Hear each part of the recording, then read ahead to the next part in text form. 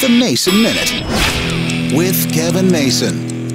If you're in the market for a smartphone, your next one could be foldable. Now, I know I talked about this, I guess in 2019, 2018 maybe, where all of a sudden Android phones were coming out and everybody was trying to come up with a foldable phone. iPhone now saying they may have a foldable phone for iPhone, I think 13 or 14 or 15. I don't know. I can't keep track anymore. I think I'm still back at iPhone 7 because I haven't seen the need to upgrade yet. I'm fine with what I've got. Sure, I'd love a better camera. Sure, I'd love more memory. But at the same time, I'm just not in the mood to pay all that money. And from what I read, foldable phones, if you really want one, well, they're going to cost even more. Now, I understand the novelty of foldable phones. We yearn for the days when we had our little foldable StarTAC phones. Wasn't that a Motorola? It's been so long. I know I've got one around here somewhere. But everybody loved the foldable phone because you could throw it in your shirt pocket, in your purse, and you never had to worry about it. An iPhone, as they get bigger, tougher to put in a pants pocket. I'll be honest, I just put mine on the table. I'm not too worried about it. But a foldable phone, I think I'll pass for now, unless I'm forced to.